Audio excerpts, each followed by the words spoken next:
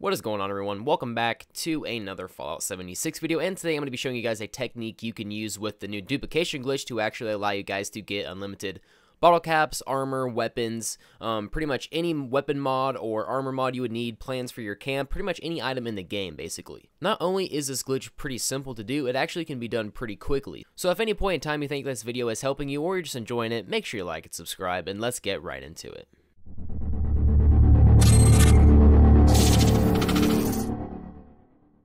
Alright everybody, so the first thing you want to do is start off by duplicating a whole bunch of treasure maps. Now, treasure maps can be found all throughout the wasteland. Many of you probably already have some in your inventory, but I'm not going to go into actually where you can get every single treasure map in this video. You can easily look up a ton of guides on YouTube or on Google. They're all over the place. But to actually do the duplication glitch, all you have to do is gather 300 leather and 1500 wood and go to a weapons workbench. And once you've done that, all you really need to do is just start crafting a bunch of any weapon in here. The reason I said wood and leather is just because that is how you make a board, and it is pretty much the cheapest item in here it takes to actually make. Now you're actually going to need to make 300 of these boards, so you're going to want to actually kind of do this as quickly as possible. Once you have crafted the 300, you're going to want to make sure that you have a container nearby that you can put those items in. Now this is solo gameplay of me doing it here just to prove they can be done solo. I put my items in the open world container that I wanted to do. Make sure it's nearby so you can actually kind of go to it quickly because it can disconnect at any moment. But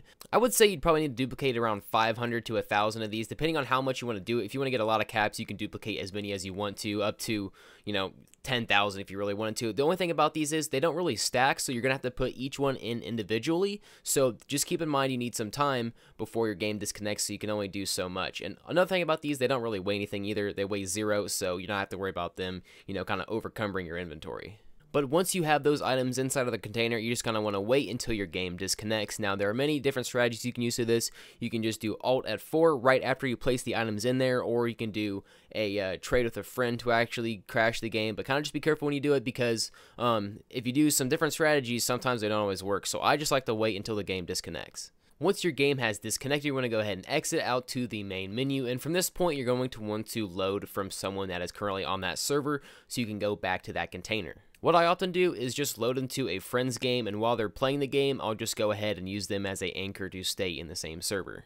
Once you have loaded back into your game, make your way back up to that same container, and then when you look inside of it, you should have those same maps that you duplicated before, and now they should be doubled. The nice thing about that time, you can actually go into container and store all, so you don't have to go in each individual one. But like I was saying, probably duplicate this up to about 500 to 1,000 times.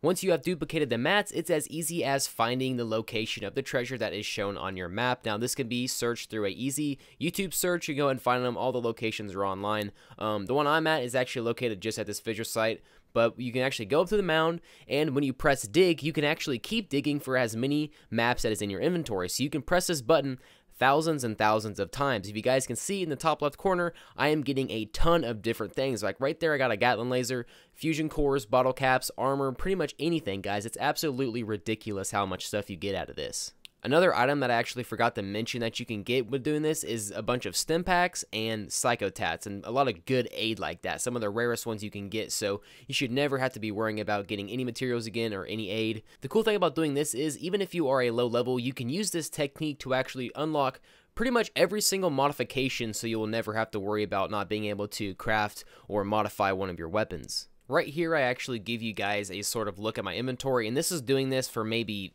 a minute and a half at most, but you guys can just see how many armor pieces you get from this. And like I mentioned, you can actually scrap these down to get additional mods that you're getting. So not only are you getting plans just by pressing the button, by scrapping all these down, you're unlocking weapon modifications for those as well. If you combine that with a few perks to get additional scrap, when you're scrapping these down, you can get some pretty valuable materials as well. Right here is all the psycho buffs and psychotats and sim packs I've already gotten from doing this. Like, as you guys can see, this is absolutely ridiculous. This is just by literally sitting here for a few minutes.